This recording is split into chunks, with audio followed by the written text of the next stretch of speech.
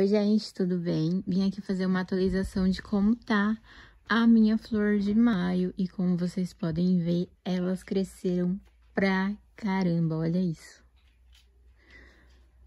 Olha como elas estão depois do replante.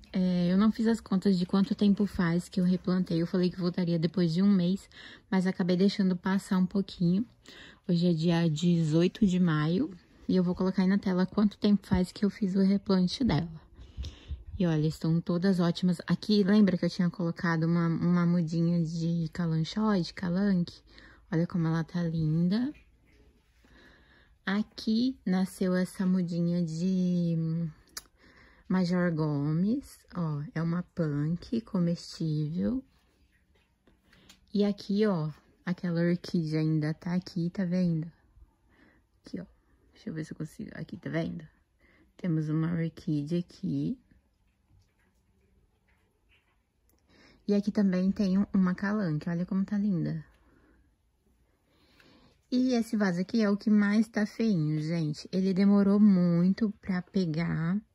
Demorou muito pra poder se desenvolver. E o que tava acontecendo? Eu resolvi tirar da terra depois de quase um mês. Eu vi que ele não ia, eu falei, vou tirar da terra pra ver. E o que tava acontecendo? Tinha um bichinho comendo a raiz dele, por isso que ele não tava indo. Aí eu tirei e replantei novamente. Agora que ele tá começando, ó, a ficar bonito. Aqui tem uns galhos que ainda estão feinhos, mas a grande maioria já tá bonitinha, tá vendo? E mês de maio é o mês de floração dessa planta. A minha ainda não está com botões, ela tá com bastante brotação, ó. Todas as folhinhas aqui são brotação nova, tá vendo, ó?